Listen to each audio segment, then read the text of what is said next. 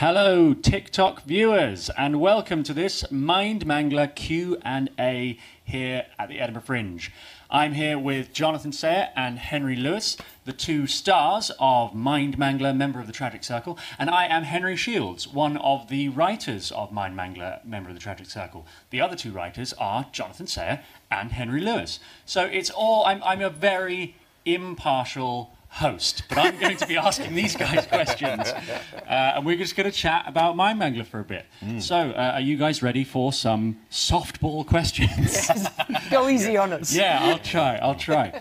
Okay, so I'm going to be asking. I'm going to get questions from you guys. So, if you would like to ask anything. That's how I don't use TikTok, to be honest. What do? You comment below, maybe. Yeah, and Manoli over there will sort of shout questions in when I run out of ideas. It's all going to be, you know, this sort of vibe, so get used to it. All right. So let's start off. John. Yes. Why don't you tell us, for someone who's never seen a Mischief show before, give us an idea of what Mind Mangler is. Mind Mangler is a show, like with all our shows, I suppose we're trying to deliver as many laughs as possible within an hour-long time frame. But I suppose the added bonus of this show is there's also some really cool magic, so things that genuinely will make you leave scratching your head. And then on top of that, there's a nice story between the Mind Mangler, Keith, who Henry plays, and his stooge Mickey, who I play, and their relationship, and kind of they go through a bit of a roller coaster as the show goes on, where maybe their friendship comes under as much threat as the show, and that resolves. But really, it's just a very, very silly show where Henry is a terrible mind reader. Hen, is there anything you'd like to add to that? No, I think that's a pretty complete picture of the show. So yeah, I play Keith. Who appears on stage as the Mind Mangler, who is a mind reader. But I guess the character has a real kind of chip on his shoulder. I think he's had a tough and lonely career, I think, as a mind reader. He's recently gone through a divorce. Yep. We sort of have, it's not actually in the script, but we sort of have a backstory that his ex-wife used to be his stooge. So she used to do all of the stuff that he needed doing. She used to be in the audience. She used to say the right number or the right card or whatever it was. And then she kind of left. And so now he's kind of lumbered with Mickey, who John plays. And Mickey is the stooge, but he's not quite as hot on the stooging. No, he struggles with knowing what he can and can't say in whatever moment. Yes, yeah. Great. So, Shields, can I just add, there's been a lady who has been commenting on TikTok for some time since we did Mischief Movie Night, just saying, do a cat noise. So I'd just like to take this opportunity to say, meow. There you go. Objective fulfilled. Yeah, there you go. Literally, you say it, we do it. That's kind of how this works, right? You proud of yourself in this moment? No. Unfortunately, I just heard that she did tune out after moving. No! Yeah. There you go. Well, to anyone, it's National Cat Day. It's National Cat Day. And just for balance, woof. There we go. Very good. We are impartial. Both sides of the argument. Absolutely. So yeah, in that spirit, what's the worst thing about Mind Mangler? No. Total, how's the Fringe been so far?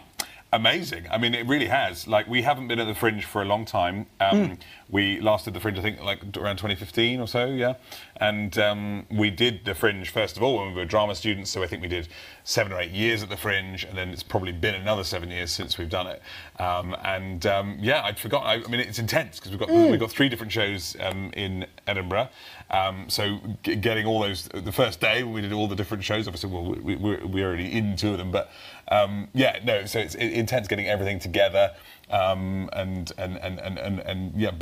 it's been a blast, and it's really exciting that the Fringe is back this year, and it's just a sort of, I'd forgotten what a lovely sort of creative and cool environment it is. Wow, you mentioned that we're doing 3 shows here. What are those shows, Hen? Well, it's funny you ask, Henry, because the 3 shows that we're doing are Charlie Russell Aims to Please, which is a gorgeous, gorgeous show, very funny but also very moving. That's on at Pleasance Below. And then you can also come and see Mischief Movie Night, which is on at the Pleasance EICC, and that is at 6:30 every day. And you can also come and see the show that we're talking about right now, Mind Mangler, Member of the Tragic Circle, which is on at 9:30 in the evening at Pleasance Beyond. Oh, what an interesting plug. John, Yes. how's your Fringe been? My Fringe has been good. Like, I'm definitely... so the last time we did this, as Hen said, it was kind of 8 years ago, and probably 9 the last time we did a full Fringe. And I'm finding that I feel 10 years older than when I last did it, just in the sense that, like, you know, we're literally running from venue to venue and all that kind of stuff. It's so nice. Like, it's so exciting to see. I'm trying to see more shows this year, so I've seen some really good stuff so far. It's so nice to see kind of new companies bringing new work up, and also kind of old friends. And it's just so brilliant that this is back, right? Like, what a fantastic, amazing month, and how lovely is it that it's happening again, and that you can really feel the excitement everywhere you go. And yeah, if you're thinking about going, and you're not sure yet, like, I really urge you to come down for 2 days or come up wherever you are, because it is a really special month. I don't think there's anything quite like it, particularly not in the UK. Well, it's certainly given us a big opportunity, I think, because you know, we started out at the Fringe when we were very young. We were 18, 19 when we first did our first improvised shows here, and I think it's an amazing place because I think that even if you're a sort of, you know, relatively unknown and you're new and you're doing new work, you can still get an audience, you know, and there's still, you know, it's that's not always the case. You know, sometimes it's hard to get an audience for new work, but in Edinburgh, that's what everyone's here to see, I think, is new stuff, unusual stuff as well. So it's really fun for that. I feel like if you're starting out as well, you get almost the experience that you might get in a year or 2 years, and learnings of performing and doing gigs in a year or two, all in a month, because you know, you can do promotional gigs and you can do your shows, and you really learn a lot incredibly quickly. And we're finding that as well. Like, we've changed Mind Mangler every single night so far, because, you know, the audiences are so great here, but you learn a lot and you can change and hone the show. And yeah, it's been great. How's flipping this on its head? How's your Fringe interviewer? It's good.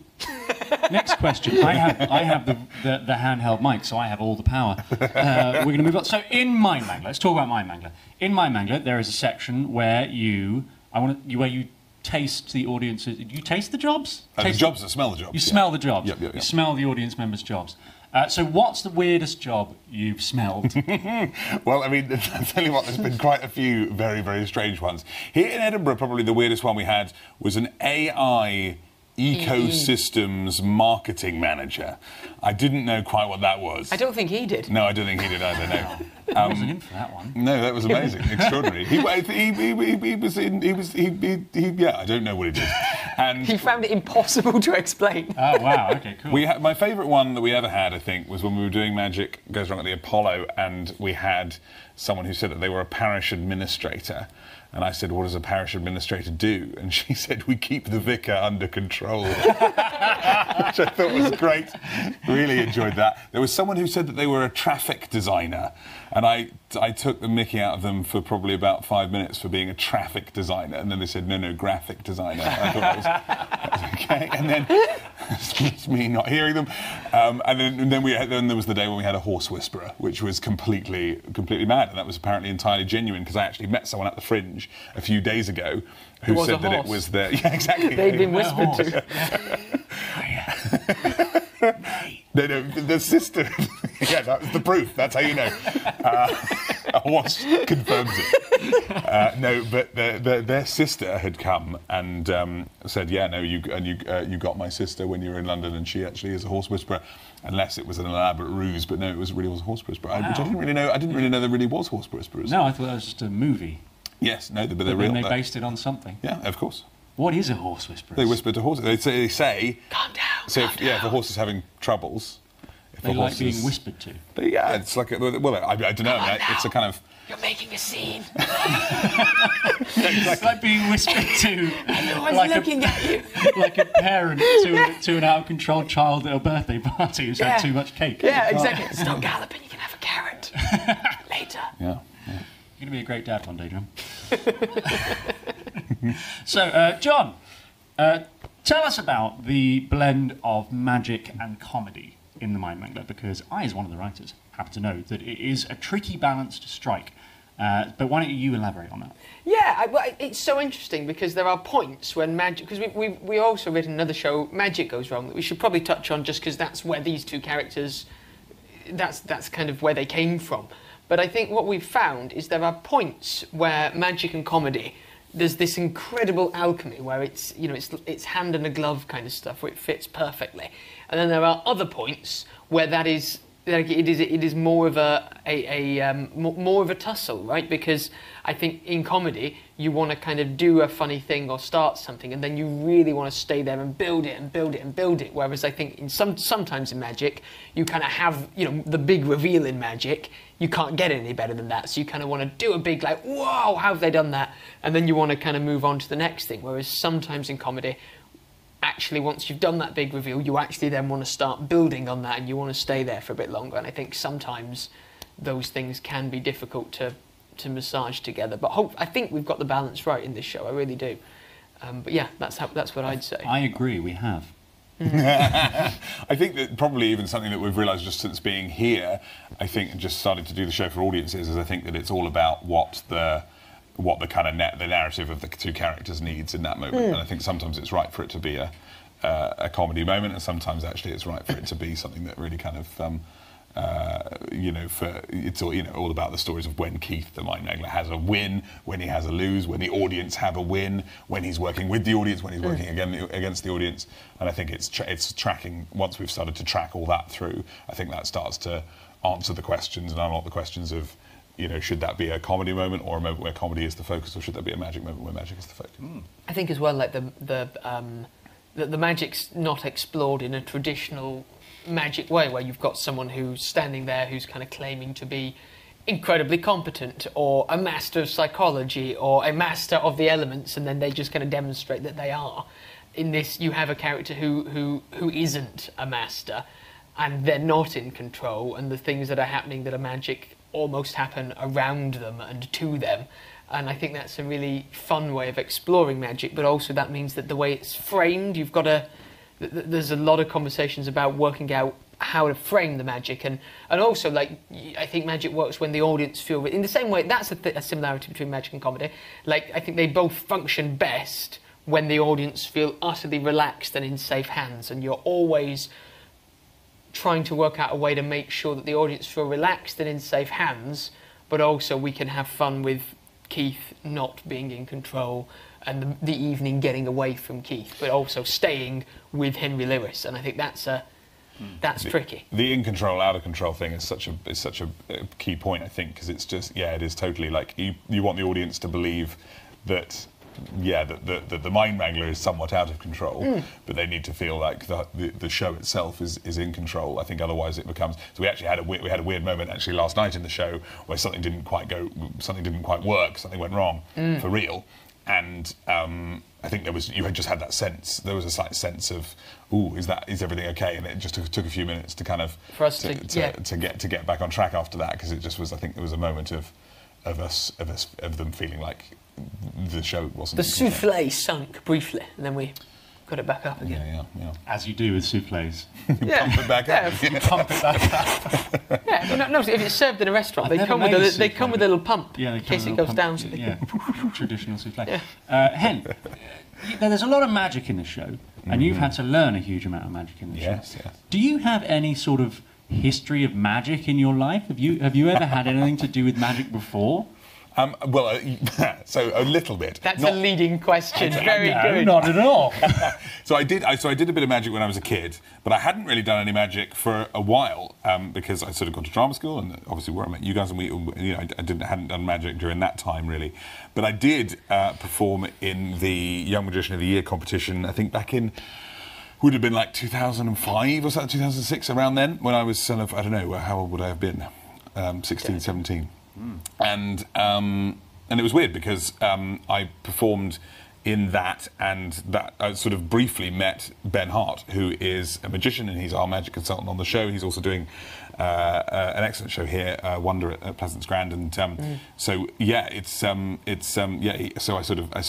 I knew him from way back, 10, 15 years before.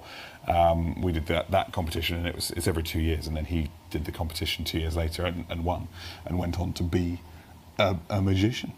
Do you wish you'd gone the same route? Would you have liked to be a magician professionally? I've always enjoyed magic, but no, I think I made the right choice, because I think that I really love sort of writing and performing and mischief stuff and comedy, obviously. And Ben Hart hates his life. I hope Ben's No, not he watching. doesn't. He loves his life. I really doubt he's watching. But no, he does love his life. He's a great guy. So, John, what's the weirdest thing that's happened to you at the Fringe?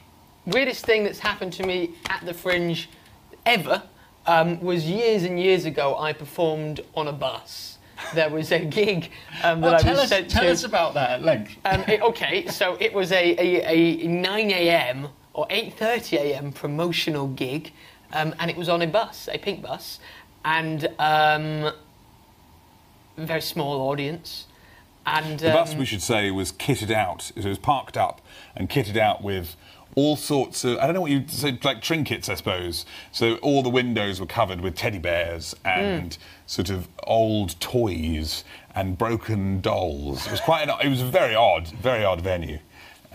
Sorry, Karen. No, that was it. You couldn't even stand up. You had to sit at the back of the bus, and one person would have a ukulele, and the other person would not have a ukulele, because, well, I suppose both could have a ukulele, but only one of us played the ukulele, meaning that we couldn't both have it. I suppose you could both have it, but one of them wouldn't be able to play it. And we did like songs, and we did like daft comedy skits, and There's one gig in particular that you reminded me of on that bus. Oh, I don't want to go like into it too much, but yeah, I had a shocker because they were really hard to gauge because like we were doing shows quite late at night and quite often there'd be quite young kids on this really early morning gig,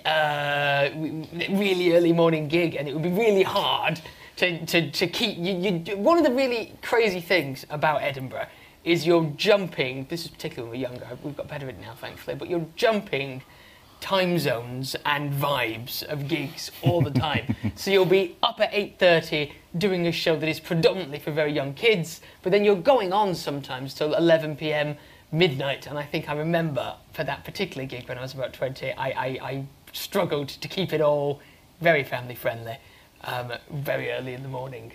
But I tell you what happened? I genuinely Did can't you sing a remember song? I sang a song. How did the song go? I'm not going to go into it because I remember the song. Well, let's not go into it. But it was very embarrassing, and I think you can sing that song now. To any of the children or parents who watched that gig years ago, sorry. Fully grown now, scarred for life. But I tell you another funny moment that I had at the Fringe when I was younger was we. Obviously, you'll notice there's lots of posters around the Fringe, and I had this idea that the perfect way to advertise the show was to forget about the wall space, because all the walls are covered, and to use the floor space. So I got this stencil that had our titles on, and I bought a load of semi-permanent chalk, and I went all around the Mile and all around Edinburgh, transferring the name of the show onto the floor. And I thought, this is brilliant, no one's thought of doing this, the fools, I'm a marketing genius. And I was doing it one day, and I got a tap on the shoulder, and I was like, not now, I'm doing that, I'm doing the stencils. And then I got another tap, and I looked up, and it was the police, and they made it very clear that I needed to remove all of the stencil work that I'd done around Edinburgh. And then I spent the next 2 days frantically scrubbing the floors with hot soap and water, and they were all removed. Excellent. Manoli, do we have any questions coming in live? We do. But first of all, the AI guy is watching. Ooh, AI guy's watching. He does not know what he does. So. There we go. He doesn't know what he does. No one knows. Great. Well, hi, AI guy. Someone asks, what number am I thinking of? What number are you thinking of? Okay. 37. And we'll find out You can let if us that know. is correct Yes. in several minutes. Someone asks, is the Mind Mangler based on anyone in particular? Is the Mind Mangler based on anyone That's in a particular? very good question. So, no one person, but there are definitely influences from various different mind readers. When we first worked with Penn and Teller writing Magic Goes Wrong and initially creating that character, we went out to Las Vegas and we saw lots and lots of different magic shows there. And there were various different mind readers, which I won't name, but there was one in particular who had a show at this casino, kind of big round room, and he was really, really rude to the audience. And I think there were just a few moments where things didn't quite go to plan, where there was a number that he'd written down and someone was supposed to say a number and it was supposed to be the number. And he said, "Can you please confirm that that is the number?" He's like, "That is 538." And the guy took it and he was like, "Well, that's kind of 53 something." And the guy was like, "Yeah, it's 53." And he had a proper go at the guy on stage. And I just thought that was really, it was really funny. Just this slightly sort of put upon kind of guy. And so that was kind of part of it. Wonderful. John, someone asks how you decided on the Scouse accent for Mickey. How did you decide on the Scouse accent for Mickey? So, because I think at the start I was playing him a lot more like I suppose, like Dennis, which is the character I've played for most of my adult life. And it just felt a little bit too... he felt a little bit too naive and a little bit too wooden and a little bit too much not like a real person, I suppose, in that environment. So we just started. We R&D'd the show when we were doing Mischief Movie Night. We did a little UK tour, and for a few of the venues, so in Cambridge and Cheltenham and a couple of other places, we did like these kind of scratch nights where we did like little bits of the show. So we did the opening of My Mangler and Mickey and a few other bits, and we just did a week where we just kept trying like really different stuff, like different accents, different playing styles. You know, are they naive? Are they more confident? And we did the Scouse accent, and that just seemed to work. It just seemed to give him a little bit more... Because I think what's funny about our dynamic in that show is that for the most part, Mickey is the fool and is lent on. But sometimes he's actually a couple of steps ahead of the Mind Mangler, and there's something a bit more worldly wise about him and a bit more on the front foot than what we've done in the past. And the Scouse seems to kind of bring that out, I would say. Lovely. What time are we on? 7 minutes. We've got 7 minutes. Well, you know what, we'll probably cut it off a little early because I don't have a huge amount more questions. But let's do some quick fire questions. Hen, describe Mind Mangler in one word. Sad. Oh. He's a bit sad. He's a bit sad. He's a bit sad. That's a great promotional clip there. But funny. Yeah. No, John, describe My Mangler in one word. Sad. Yeah. No, magical. Magical's a better one. I meant My Mangler the show more than My Mangler the tragic. Oh, I see, think sorry, the you meant the character. Funny and magic. The show isn't sad, yeah. Let's try it again. Yeah. You give one word, I'll give okay, another. we'll cut there. Hen, describe Mind Mangler the show in one word. Horrid. No, it's no. My Mangler the show is funny. And magical. There you go. John, describe your dad in one word. I don't know. Doesn't know his own father. Practical. A practical man. He's practical. Hen, describe the character Keith in a noise. Ooh. Really selling this show. Again, that's the character, but the show is fun. John, describe Mickey in a noise. Oh! And you can expect just that and more if you come and see the Mind Mangler at the Pleasance Courtyard. So I think we'll wrap it up there. Thank you, everyone, so much for joining us. Thank you. I've been Henry Shields. This is Jonathan Sayre. And this is Henry Lewis. Please do come and see My Mangler and all of the other Mischief shows at the Fringe. You can find out more information about them on our website, mischiefcomedy.com. Bye! Bye!